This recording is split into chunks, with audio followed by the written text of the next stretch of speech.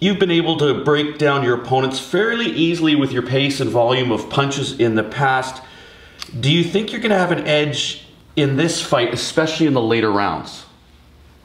Yeah, I would agree with that. I think the longer the fight goes, it'll probably go in my favor. I start a bit slow and finish each round strong and get stronger and stronger until my opponent wilts away.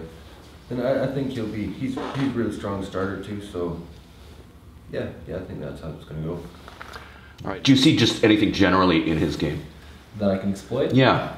I don't know, there's certain things, I guess that's part of what my whole game plan for the last few months have been built around, but you know, I feel like I'm a more explosive competitor, but yeah, we'll see on Saturday night. This question is for both Chris and Curtis. I'll ask Chris first. You guys have fought in the past, amateur days. You guys were both fairly green to the sport at that point in your career. You guys have both amassed a great record coming up to this fight, both undefeated as pros. Some outstanding performances. Just talk about your progression individually as yourself, not the other person, but as yourself. How have you seen yourself grow as a fighter from that fight till now? I got nothing for that. Pass.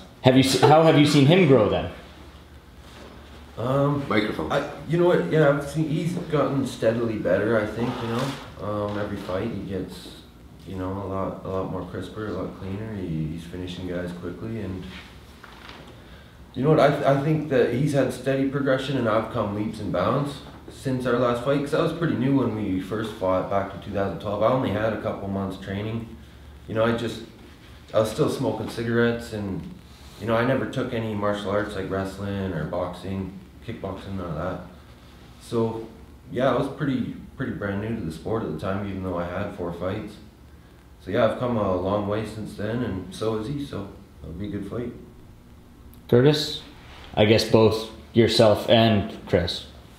Yeah, I don't know. I agree with that. I think, I don't know if I've been steady and he's been leaps and bounds, but, whatever. But I feel like we both definitely progressed. I mean, it's funny, I watched that fight back a little while ago, and, you can still see, like, the base of us is, like, the same kind of similar styles, but, just the technique, the evolution, kind of the add-ons that we've put onto our styles have, it's just like a whole another thing. I saw some things that I was doing, it was like almost embarrassing, like at this point now. That fight was actually a big fight for me. The 2 fights that I had before him, I won quickly with submissions. And it just kind of put my mind assuming that that's just how it would go from then on out and whatever. And so I went in a little overconfident in that aspect, and when it didn't work out, I was kind of surprised. And then so since that fight, that fight, just because it didn't work out in my favor, it forced me really to evaluate what I was doing with my training, what holes did I actually have that I kind of maybe was ignoring before, and it's really helped me to evolve since then. Curtis, I know you your last 2 performances ended in not so great fashion for the other guy. Not really how you expected it to go down. I know you're training now Brazilian Jiu-Jitsu wise with Istvan, BJJ, Wally over there. Just explain how that sort of aspect, because I know your stand-up was sort of your bread and butter. How has the ground game sort of evolved since starting with Walter? Yeah, they've been awesome. Their team there is a super strong team. I was training with kind of a smaller team before. The coach was great as well there, but the team was a little smaller. Istvan, it's filled with beasts. I went in there and it was a pretty humbling experience. Showing up, and it's funny, sometimes now they call me champ or whatever, and then tap me out right after. So it's a funny thing. But yeah, they're awesome. Walter's super enthusiastic as a coach in jiu-jitsu, and also even just helping out with my MMA career, it's been great. It's been an awesome place. Via your social media, I see that you post some videos, not necessarily all videos that are just highlighting fights, but a lot of it is, you walking on the beach or you in the woods and stuff like that. It seems like it's a lot of mental preparation. How much of that goes into your game for camp-wise? Quite a bit, actually. I like to spend a lot of time in the woods, by myself. It's cold. you know, you get lonely. And it opens the mind to like new thinking. You know what I mean?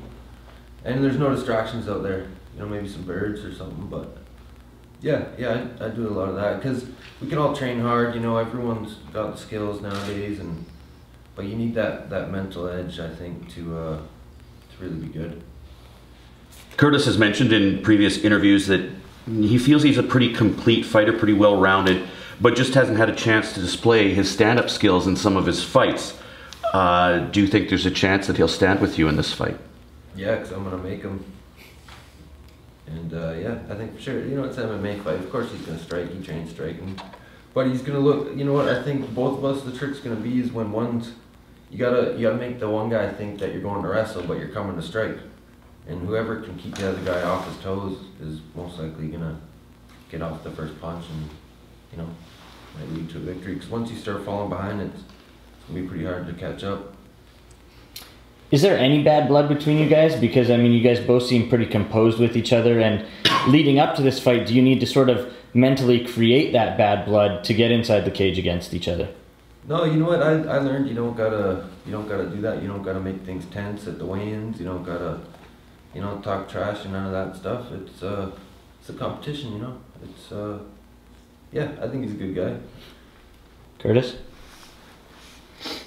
Yeah, same. I mean, I think, you know, our weigh-in for our first fight, we had a little confrontation or whatever, but I mean, we both kind of said I was dealing with some outside stuff and I was a little grumpy and decided to take it out on you. Yeah, so I mean, you know, I think we've grown since then, and you know, it's the same thing as far as I'm concerned in this sport. It's a sport, and you know, I think most people, when they think of punching and kicking people, they couldn't do it unless they're mad or something. It's like an emotional thing or whatever, but you know, to me, emotions removed, it's just, this is a business, and you know, this is what we do. So nothing against them, but we're gonna fight.